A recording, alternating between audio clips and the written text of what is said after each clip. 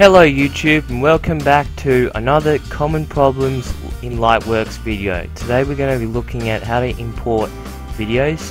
Of course, in my other videos I have shown you guys how to import videos, but for those who don't want to be looking at those longer videos and just want to look at a simple and quick video to learn how to import in Lightworks, this is the video for you. So what you want to do is open up Lightworks, of course, create a new room. So this is a room here, and to your left under the toolbar, click on this the second icon from the top.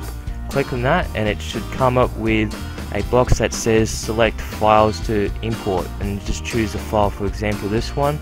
Double click on it or just click this button here. Also be sure that the button to the right of the import button is selected on create link, as this creates a link and it stops your computer, especially on slower machines, it stops it from actually importing the entire file into Lightworks. So select create a link to make it import faster. Once you've done that, click on import and this other box should appear, which is this box here is very useful if you want to import the same video again. So to minimize it, of course, just use the minimize tool. Okay, to show you guys around, the searches are, you can search clips and recent edits if you want. Of course, the recent is just the recent clips and videos that you've used. Everything is pretty much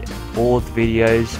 Edits are, of course, the edits, and the clips are the videos that you've imported, so the raw videos.